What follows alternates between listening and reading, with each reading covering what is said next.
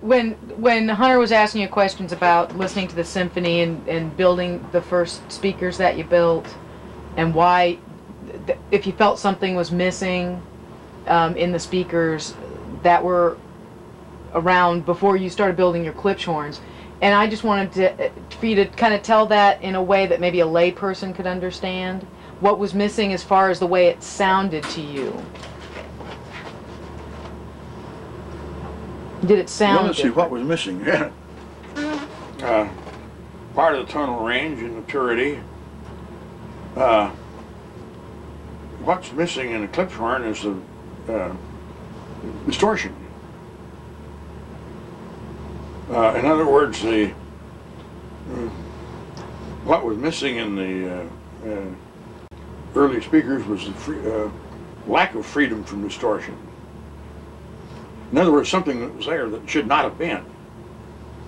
It wasn't something that was missing, it was something that ought not to have been there. So the horn was more efficient, so there was less distortion in the Klipsch horn. Right.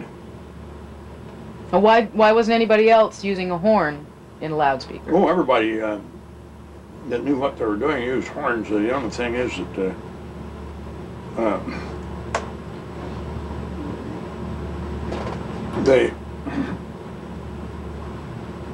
horn went out of style with the acoustic phonograph. After all this squawking to the air, no bass, no treble, nothing but mid frequencies. Well, that was not the fault of the horn; it was the fact that the horns were too small. Well, hell, my first horn was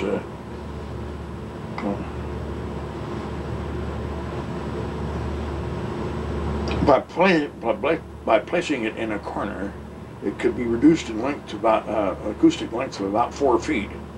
But that out of a corner would have had to have been 16 feet long. Could you get it in the living room? No. One of the requirements of my first Klipsch horn was it had to go through a door. It did.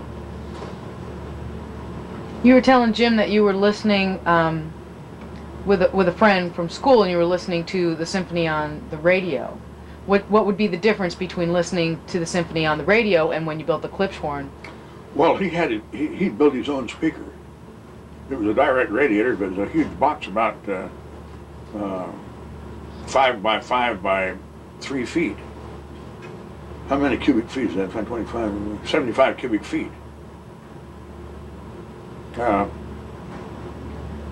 And he had studied radio engineering under Frederick Terman at Stanford, had rebuilt his detecting circuit for lower distortion. He had a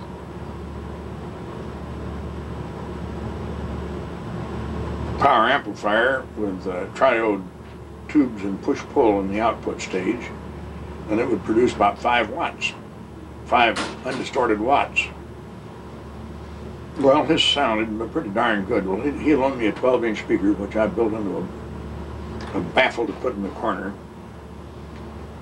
And my mother had given me I had given her a General Electric radio back in 1928. And she married again, and her husband bought her a modern, better radio. She gave me the old General Electric radio. And I altered the detector circuits, and added a power amplifier consisting of a pair of triodes and push-pull. And I had a little distortion too. And my 12-inch speaker was almost as good as Jim Sharp's 15-inch speaker because he didn't have his in the corner. And I put mine in the corner, which just doubles the size, the effective size of the speaker. Dirty tricks. Well, how does music sound better? How did I what? How does music sound better on a Klipsch why does the music sound better on a Klipsch loudspeaker? In a layperson's terms, like for me, the first time I heard music through a Klipsch horn, I thought it sounded really clear. It wasn't muddied by anything. Clarity. Mm-hmm. Freedom from distortion. Mm-hmm.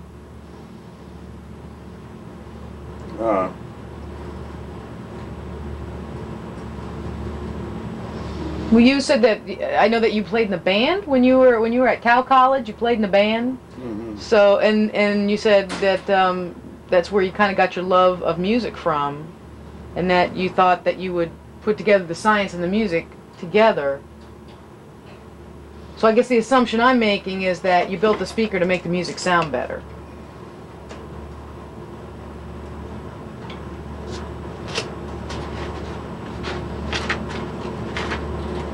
Make it sound better. Distortion is what occurs in a sound reproducing system. It produces sound output that were not present in the input. Mm-hmm. Distortion is what should not be there. It's always there. The only thing is that if you can reduce it to the point where it's not where it's inaudible or almost inaudible, it's an improvement over the ordinary system, which has lots of distortion. Did Jim show you that this brochure that we dug up and was talking about, because everybody now is talking about center channels and putting center channels in your system. Say again? Everybody now is talking about center channels and putting center channels into your loudspeaker systems. But it looks like you were talking about 3 speakers back in the 50s. You know, I wish that people put dates on their catalogs, including Klipsch. This is so long ago. I wonder who published this. Who published this thing anyway?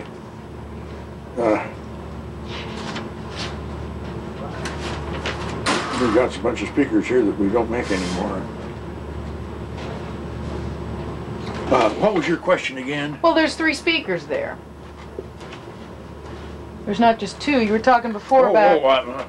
Yeah, I don't understand why people don't use 3 speakers if you need 3 speakers.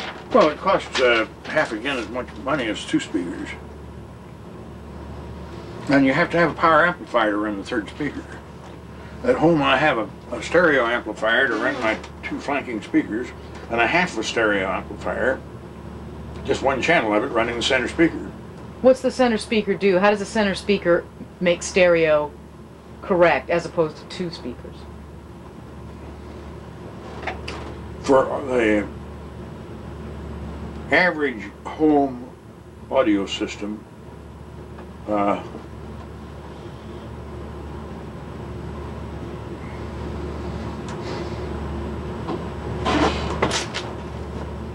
don't know whether it's worthwhile or not. I think it's worthwhile in my living room because I subtend a large listening angle between the flanking speakers, and without the center speaker I have a hole in the middle. The center speaker focuses the soloist, if there is one.